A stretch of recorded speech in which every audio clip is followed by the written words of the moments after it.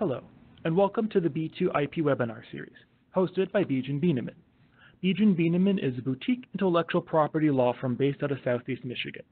I'm Peter Kiros, and today my colleague Tom Bejin will be discussing recent developments in patent damages.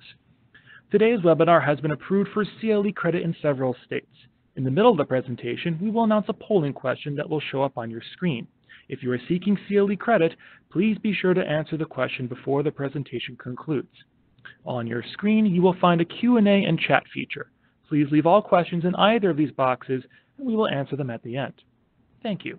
We hope you enjoy the presentation. Good afternoon, everyone, and good morning to everyone who's in Western time zones.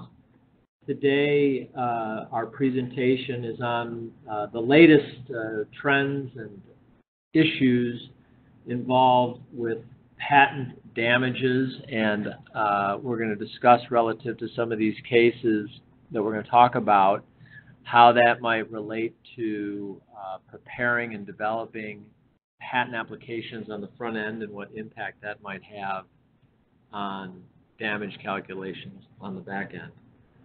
In looking at recent cases and recent damage theories that people and litigants have proposed, one thing becomes apparent, which is what is old is new. A lot of the damage theories that are being advocated for in modern and current patent litigation have historical roots in cases that are quite old. So we're going to talk about some of the foundational cases and the impact that they have today, and where the push and pull with respect to these damage theories comes in often relates to Daubert and the admissibility of theories. So we'll touch on that as well.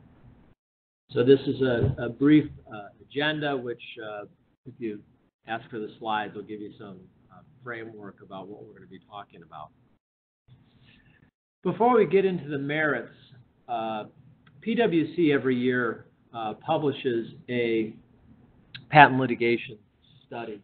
And that patent litigation study includes a treasure trove of pragmatic statistical information, not only about the size of awards, but the jurisdiction in which those awards are happening, and also comparisons between operating entities and non-operating entities, jury trials, and non-jury trials. I think it should come as not much of a surprise that jury verdicts for patent infringement are going to be better than bench verdicts. And with respect to these jury verdicts, if you are a patent holder with compelling story to tell, many juries are going to trend towards the theories that you put forth. So we're going to start with lost profit damages. As a patent holder, if you're a practicing entity, the lost profits as a damage calculation will be preferable over a reasonable royalty calculation. And the reason for this is simple, that on a per unit basis, the numbers are going to be higher. So the test that's the most widely cited is the Panduit test. It's a Sixth Circuit decision from 1978. It sets forth a four-factor test to calculate and determine whether incremental profits should be awarded. That test sets forth but for causation. It's not the sine qua non test, so it's not the sort of essential test, and we'll see that when we discuss the Right Height case later. But with respect to lost profits, the patent holder has the burden of proof to show demand for the patented product, absence of acceptable non-infringing substitutes, manufacturing and marketing capability to exploit that demand and the amount of profit that the patent holder would have made. Incremental profits are profits that are net. So incremental meaning it's the next unit that the patent holder would sell. So the costs that would be attributable to allocate against the next sale would only be variable costs. And in the Panduit case itself, ironically, lost profits were not awarded. Only a reasonable royalty was awarded. The deficiency in the proofs by the patent holder was that the patent holder did not adequately set forth what its cost of goods were in order to prove what the incremental profit would have been. Oftentimes, in terms of expert analysis, the financials and the effort to show factors 3 and 4 of the test can be quite involved, to show that the facilities have the capacity to meet the excess demand.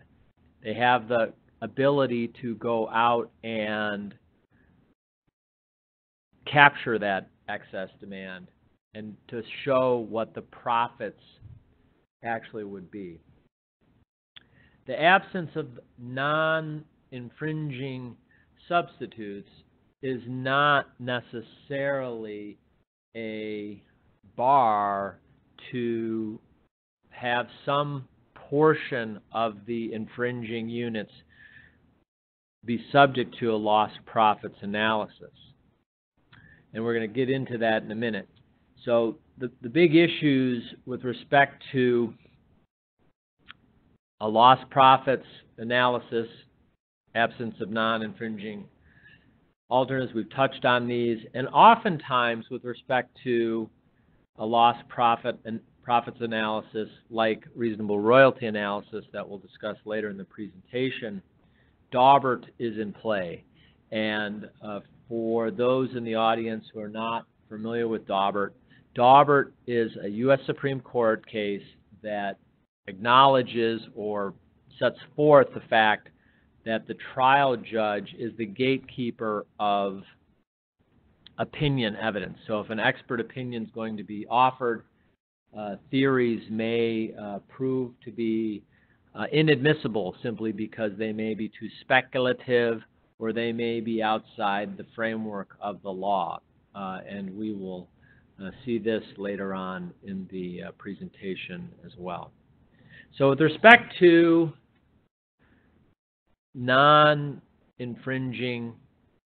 acceptable non-infringing alternates, the case, and this is just one of many cases, and this remains a trend and sort of a well-established principle in modern patent damage law. This case is representative. Crystal Semiconductor versus Tritech Microelectronics, Federal Circuit, 2001. The case involved 3 competitors.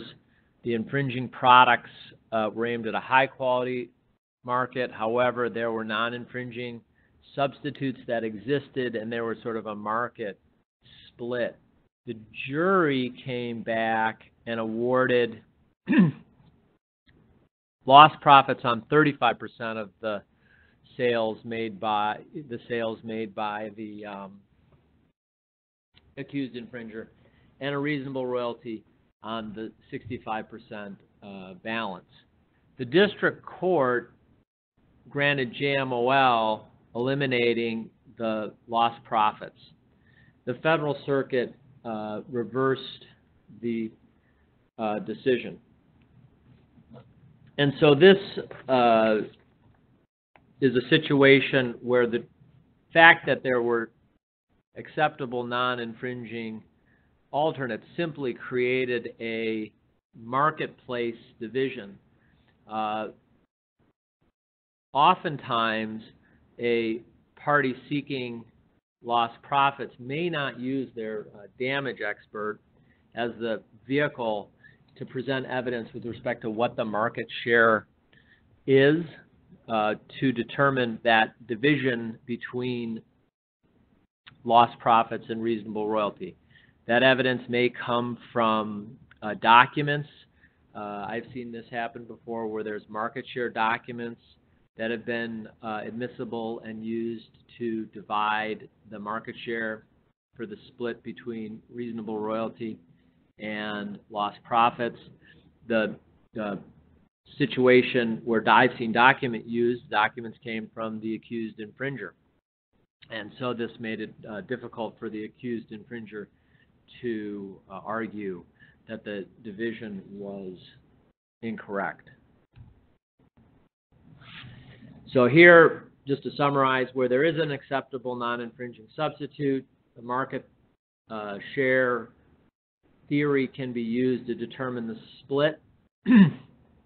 And here we're talking about sort of back to the foundational principle of but-for causation, that using market share information, the patent holder can say, but for the accused infringer, they would have captured lost profits as to that market share, but they would not necessarily have captured the other portion of the market.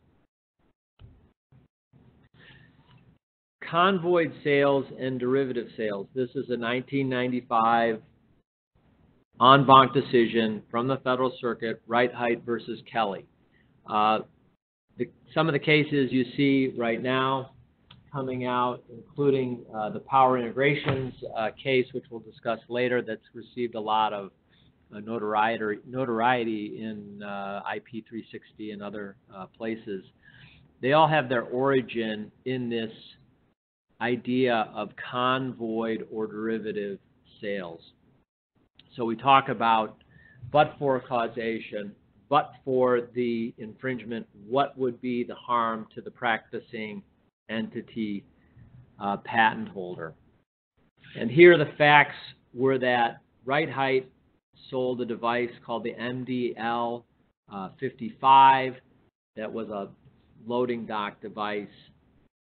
Right-Height claimed that Kelly infringed with its product, the truck stop, but sought damages with respect to two additional products. They said that the ADL 100 sales, which was a non-patented product, was affected by Right-Height's infringement, and also Right-Height claimed damages for an unrelated dock leveler situation.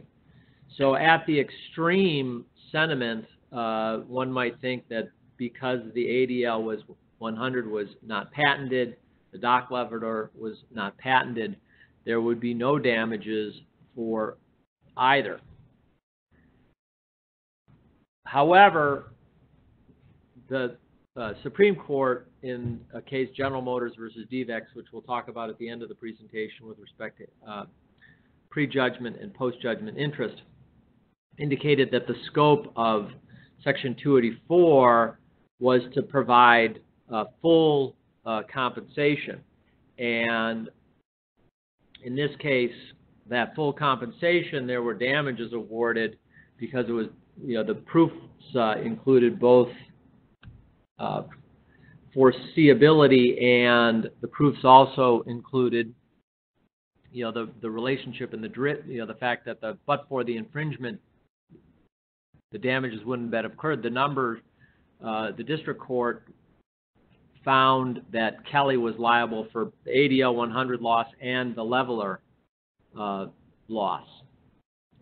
And here you can see in the middle bullet point, which is a quote from the court, the patentee need only show. So the outcome of this ultimately was that the Federal Circuit en banc found that the damages for the sales of the ADL 100 were appropriate to include, but the levelers were not. And we'll go through within the presentation why that is the case.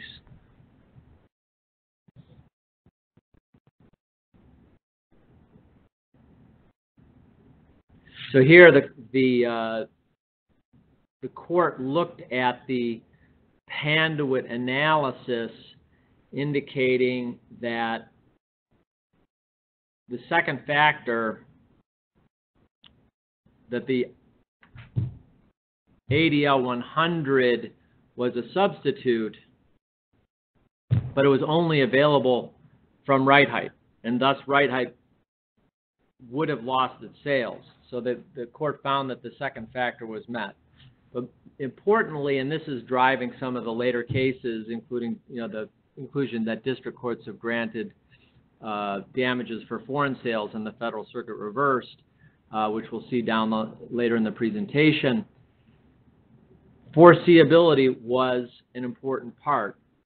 The second bullet point from the Federal Circuit is important. The court determined that right height lost sales of the ADL 100, a product that directly competed with the infringing product, and that those losses were reasonably foreseeable. So the court in right height relative to convoyed sales is treating damages separate from infringement. However, the court did not find the same with respect to the dock levelers. And again, the second bullet point is important. Although the two devices may have been used together, they did not function together to achieve one result. The court also, in this respect, talked about the difference between where the product was sold for convenience versus where the product was sold as a function, because it was functionally related. So here, the ADL 100s were physically displaced, sort of a separate product, only available from right height, and those sales were but for lost.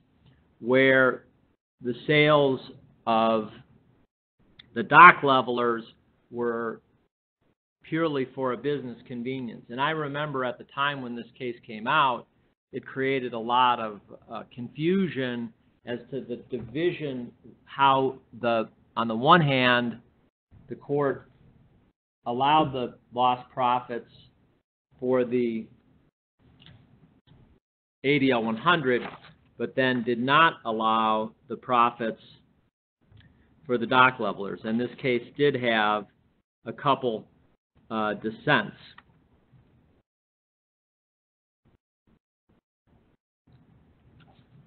So I'm going to skip forward, but I want to read from you a couple things from the case itself. So this is within the case, and I'll quote it. We believe that under 284 of the patent statute, the balance between full compensation, which is the meaning of the Supreme Court is attributed to the statute, and the reasonable limits of liability encompassed by general principles of law can be best viewed in terms of reasonable objective foreseeability.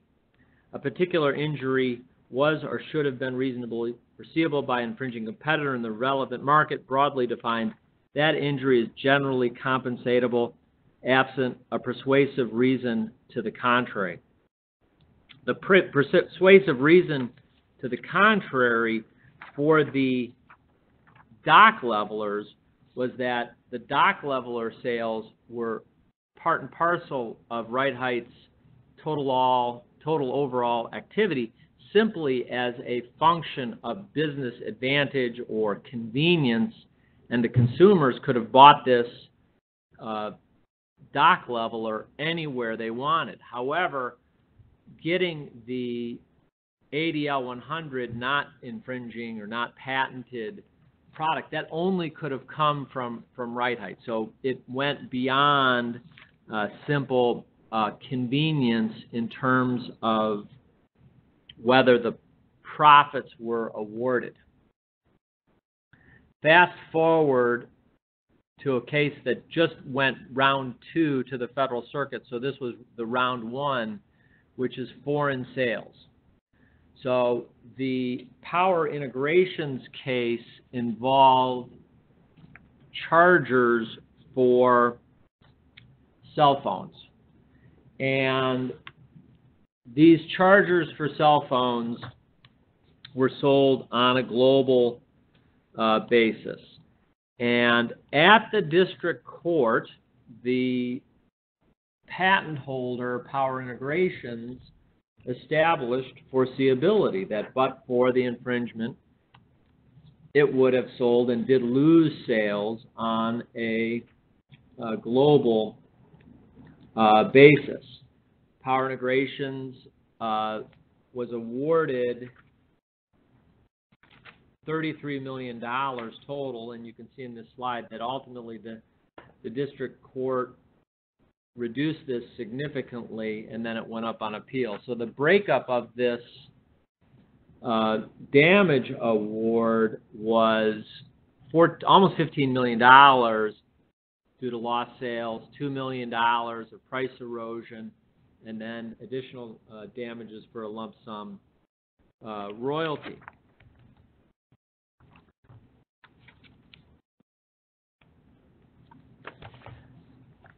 This case, I think, illustrates the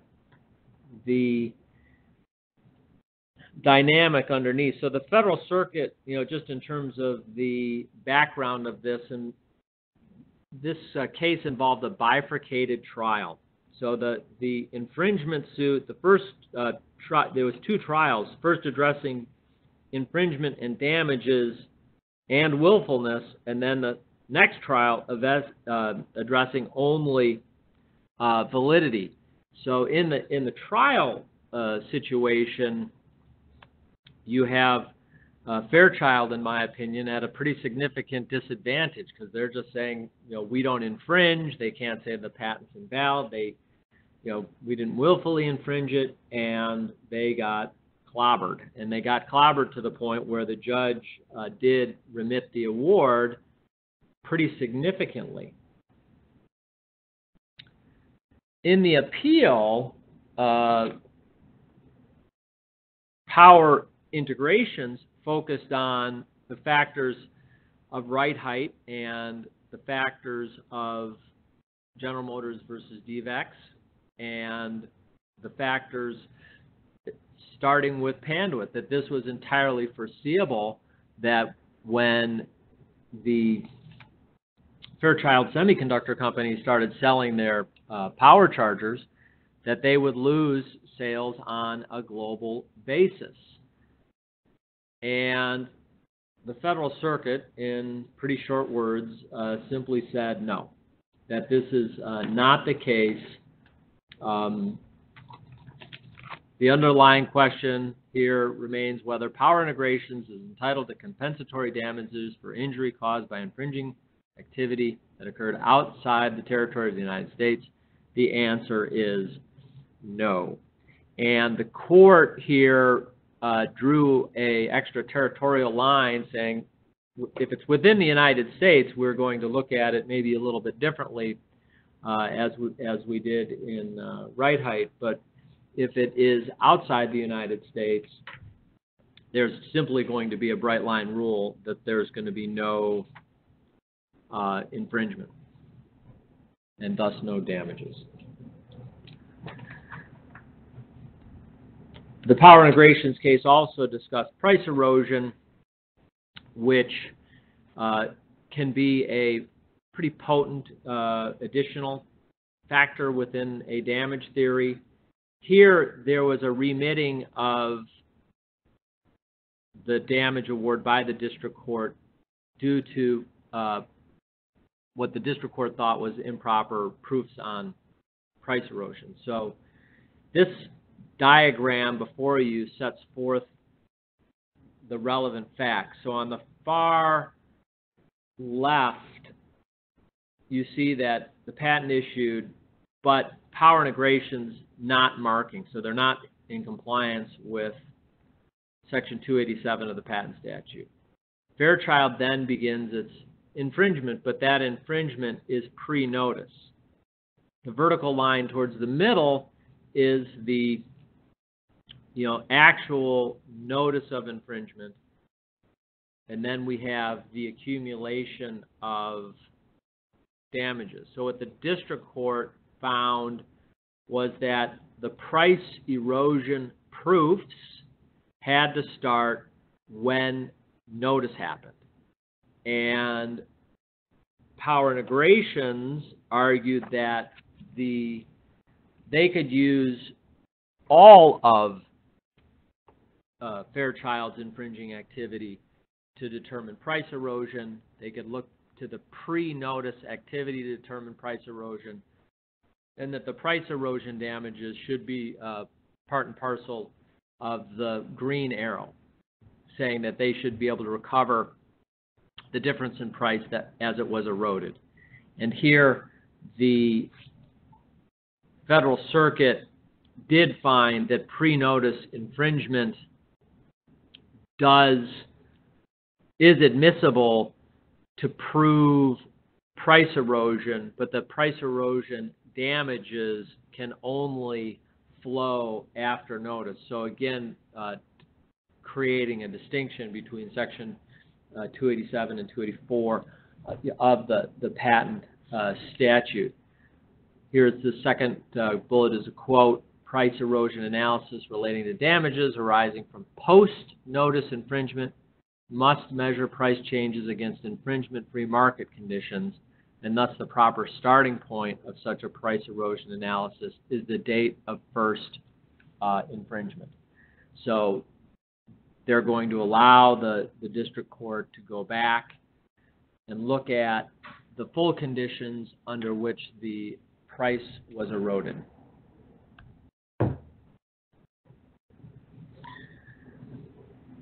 Price erosion damages can be pretty significant because they aren't necessarily tied to the one-to-one sales of the accused infringer. So if a larger seller is forced to decrease their prices across a larger universe of sales, those too can be recoverable. So let's say you have a large seller that's selling 10 units for every one of the accused infringer, but the accused infringer offering at a lower price forces the larger player to drop its prices to meet them in the market to avoid loss of sales.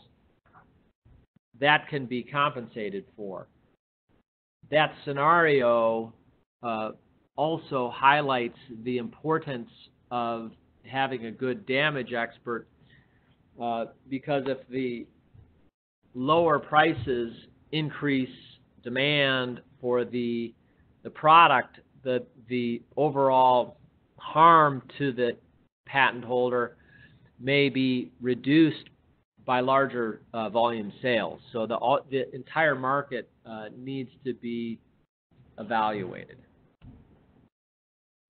I also want to touch on future lost profits, which will be our last slides for the lost profit section. This is a case that I find to be very interesting. Again, sort of allowing damages to go beyond the traditional window that one might associate with the patent grant. So this was a summary judgment motion that was denied.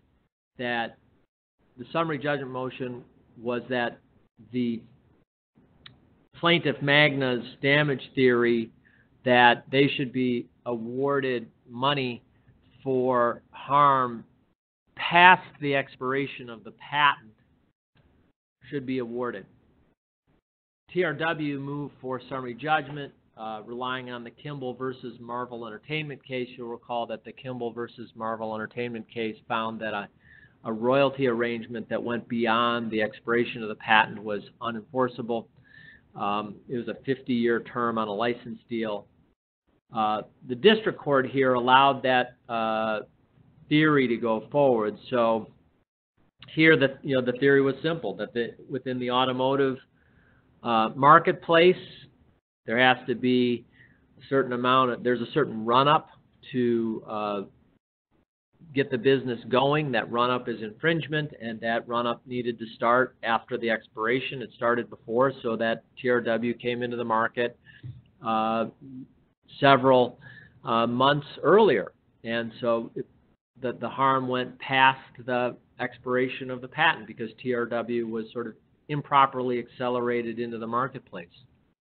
And that went to the, that case settled, but that Judge Maloney allowed that to go to the jury. So with respect to damages on lost profits, and we'll see this continue through, but maybe less so with reasonable royalty, there are a wide variety of damage theories premised on foreseeability, and operating patent holders continue to press the boundaries of that.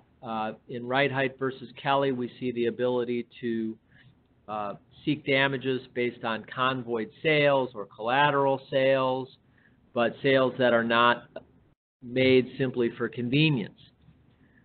In the power integrations case, we see that being pushed to the boundary where a district court allowed a extraterritorial theory involving foreign sales go to the jury. The jury awarded damages, and then the district court trimmed that back, and the Federal Circuit affirmed that that wasn't an appropriate theory in the first place.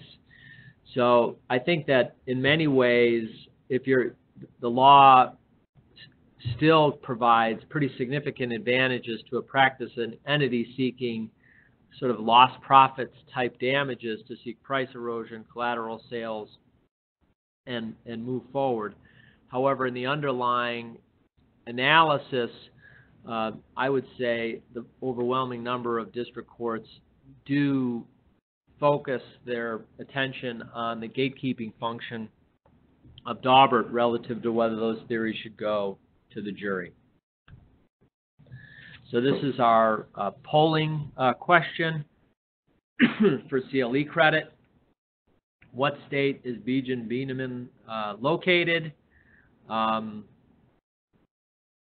We're opening the poll now. And it'll remain open through the balance of the presentation, and one that'll be for CLE credit. All right, you locked it up. So now we're going to move to reasonable royalty damages. So the statute says that upon finding for the claimant, the court shall award the claimant damages adequate to compensate for the infringement, but no event less than a reasonable royalty. So the first part of our presentation was focusing on the case law related to compensating for infringement, lost profits, and the variety of theories. We're now going to move to the reasonable royalty, which is the floor for infringement. Panduit sets forth, sort of the public policy for setting the reasonable royalty, and I'll leave it to you to read Panduit. I think it even today is pretty instructive. But here, the tension is that it can be viewed as a compulsory license. So the court, in looking at, if it's after the fact where the sort of infringer sort of got away with it and paid a reasonable royalty, that's on the one side of it. On the other side is what would or wouldn't parties agree to at the front end. And so that's what we're going to talk about. The most widely cited case for reasonable royalty analysis is Georgia Pacific. It involves a 17-factor test. The factors are not all equally important. We'll run through these factors very quickly. Factors 1 and 2 here, rates paid, courts fined, comparable licenses. very persuasive, but as we'll see in later cases, not all other license rates are in fact going to be admissible, because a district court, again, under Daubert, might find that those are not comparable and may be prejudicial to one side or the other. With respect to factors 5 and 6, we see this more with, so this is the commercial relationship between the parties, and then the effect of selling patented items, promoting the sale of other items. Experts can use these involving practicing entities to elevate the royalties, and in my experience, district courts do find that those 5 and 6 between practicing entities can be persuasive to have a higher rate. The factors 7 through 10 often are not a big deal within district courts, sort of, I would say, more often than not, a push. 11 through 14, the 12 and 13, again, are important, with 13 being the most litigated factor that's going on currently. The portion of the realizable profit that should be credited to the invention as distinguished from non-patented elements. So this is where we see a lot of current case law with respect to apportionment and smallest saleable unit. What part of the infringement should be awarded to the invention versus the overall sales? And I think in terms of the standard thinking amongst a lot of the patent practicing community was that if you have a patent on a windshield wiper, a la the famous Kearns case that they made a movie out of, you're going to get your royalty to the windshield wiper. You're not going to get your royalty to the whole car, even if your patent claim says I have an automobile having a windshield and a windshield wiper. And likewise, if you have a computer chip that's found in a phone, the effort is going to be made to align the award or the royalty rate to the chip itself and not to the overall phone. And this gets us into this very recent case, Exmark versus Briggs and Stratton, which kind of changed the thinking a little bit relative to this. The patent in Exmark involved a lawnmower, riding lawnmower, and this had baffles. The patent claim was drawn to a lawnmower with this mower deck and included a lot of conventional features, but the novelty was directed towards the baffle. The claim, as we could see in the second bullet point, was directed, however, to the lawnmower as a whole. Now, it was true at the both at the district court and at the federal circuit that there was recognition that Exmark needed to apportion the value of the baffles from the other conventional components. And prior to Exmark, I think the most common thinking was that the royalty base was where this needed to happen. That this the value of the baffle needed to be separated from the royalty base. So we see this was Briggs's argument at the Federal Circuit. The Federal Circuit agreed, however, with Exmark's method, where they used the entire value of the mower, but they took the apportionment factor and calculated that into the royalty rate. And here the Federal Circuit indicated that there was nothing wrong with doing it this way, and this is in this next slide. So, Exmark, the blue being the total value, Exmark said, look, we're going to have a very small rate applied across the total of the value of the mower, and Briggs said, no, you needed to look at the value of the baffle only, and you needed, you could have a much higher rate for the value of the baffle, but it had to be, the rate had to be the baffle. Now, the Federal Circuit sent this back for a new trial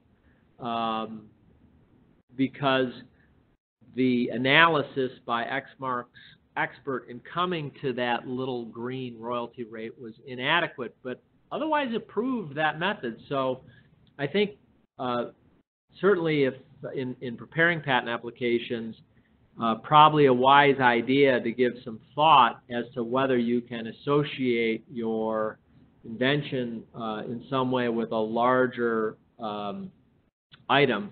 This is probably how it was done, not probably, this is how it was done in the early 90s when I started practicing patent law. Then sort of went out of favor, and maybe the Exmark case suggests that this is coming back. Now, the other interesting part for damages from the Exmark case is that does Exmark, or does delay, is it relevant to damages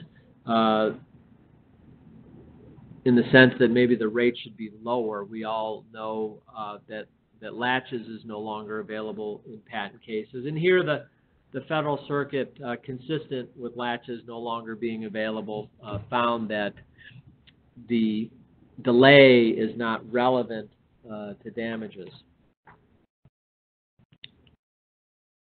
So the Fingen case versus Blue Coat System, also a 2018 case, touches on this smallest saleable unit and treats this in a more conventional factor than, or conventional manner than Exmark's, seeking to sort of divide out what the royalty base should be.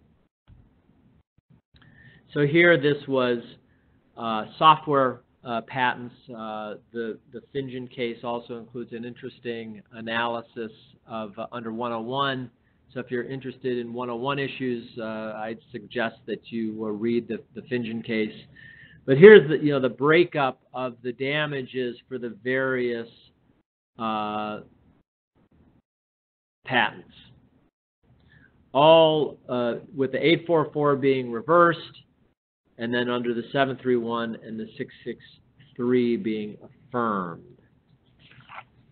The 968 was reversed for no infringement.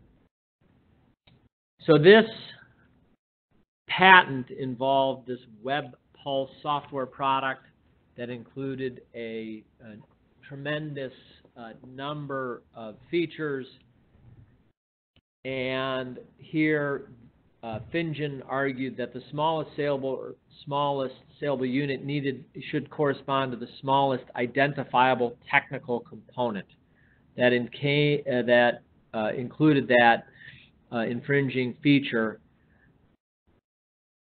Fingen didn't, Fingen identified that smallest technical component. However, that smallest technical component still had other non-infringing uses.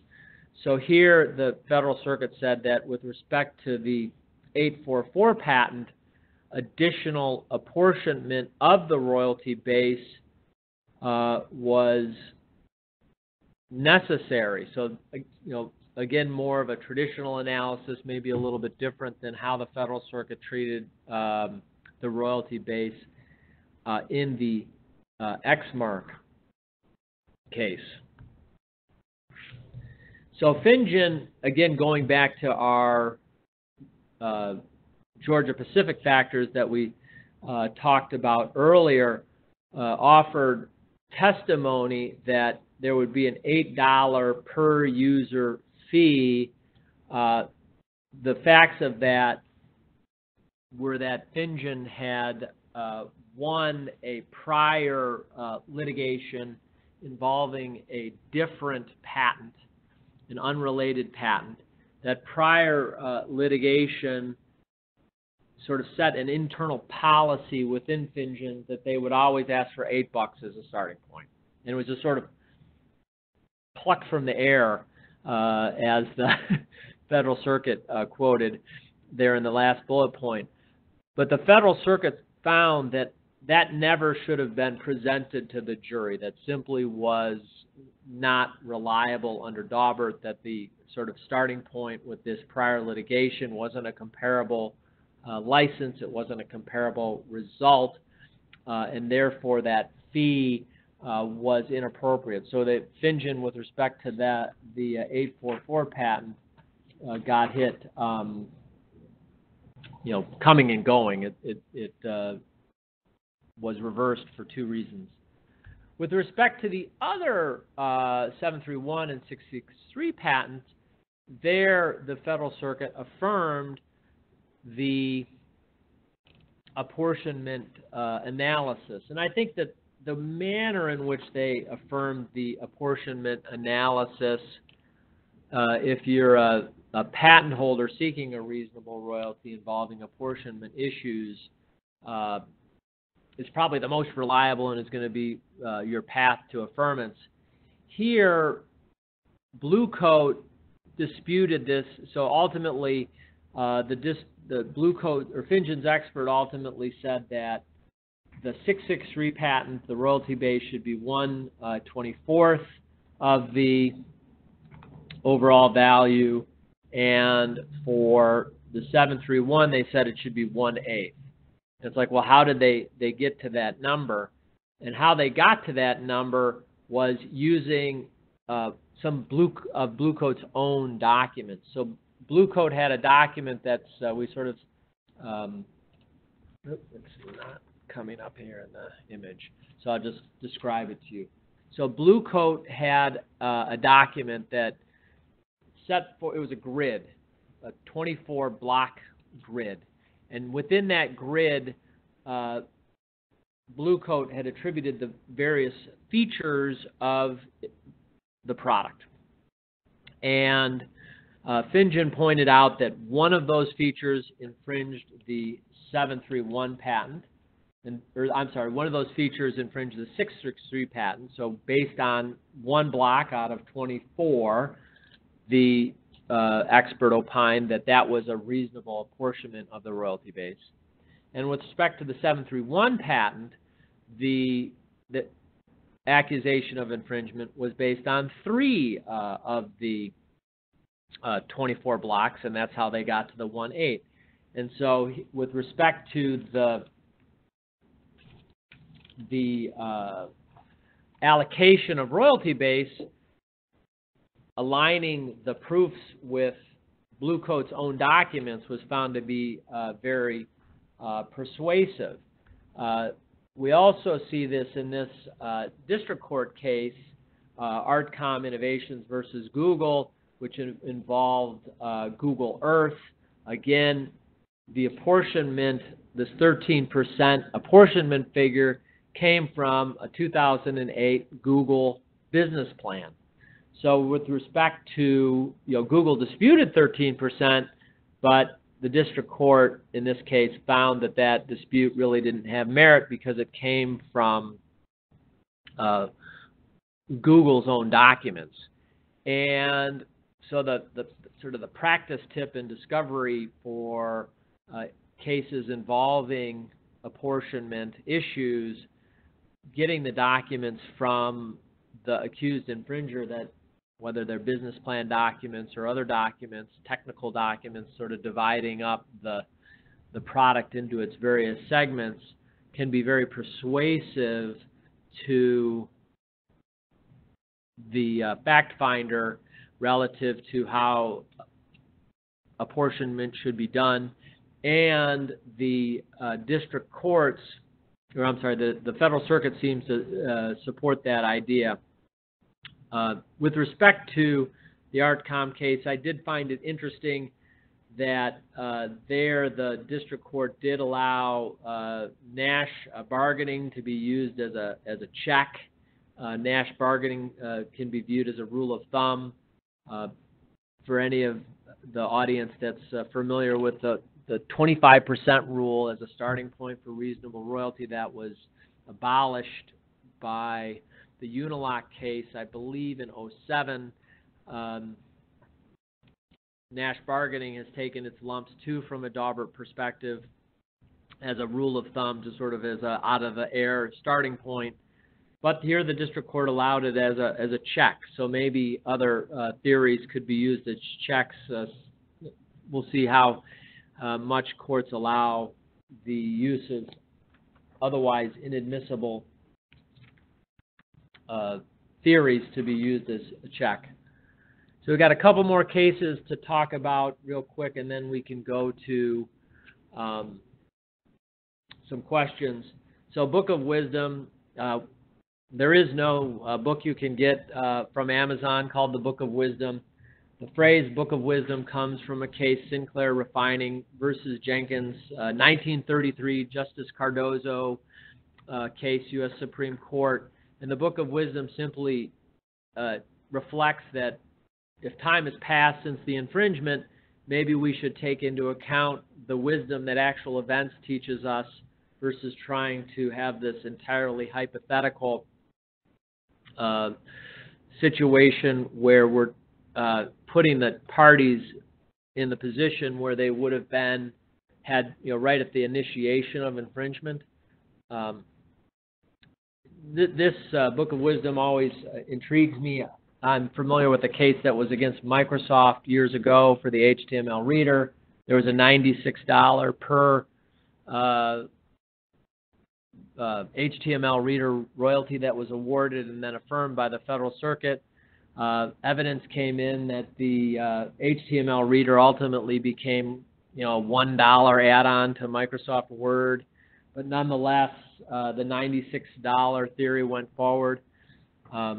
Maybe in hindsight, Microsoft should have pushed this Book of Wisdom a little bit further from the sense that an expert could have opined that with respect to technology, it is, on a progressively cheaper direction. And then the last is prejudgment. Last case here is prejudgment and post-judgment interest. Here, the interest awards exceeded the actual damages. And so if you have a case that involves infringement that took, or a case that goes on for a long time, the interest can be significant, and experts can be involved with the selection of the rate. It's often selected as the prime rate. There can be a pretty significant analysis relative to the determination of compounding interest. So an expert may offer evidence with respect to how a practicing entity will treat its capital. So dive pretty deeply into the Treasury Department of a large company to see how they treat capital, to see what they do with their money. And here, at least in the General Motors case, which is 1983, they did say that the delay in bringing suit was relevant to determining whether interest should or shouldn't be awarded, maybe appealing to a sense of equity where if a patent holder delayed bringing suit, yes, they should get damages, but they shouldn't maybe be able to reap the interest rate at those damages. So now there's a Supreme Court case after this, saying latches is not applicable, and we'll see how if any cases come up where delay relative to interest is further discussed. And with that, that's the last slide. So if there are any questions that anyone has, we can get those answered.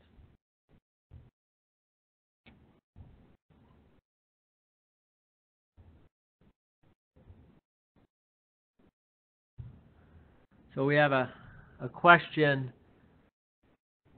Okay.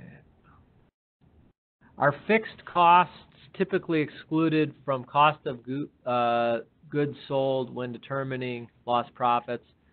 And the answer to that is yes, they absolutely are. Sort of full stop. Let's see.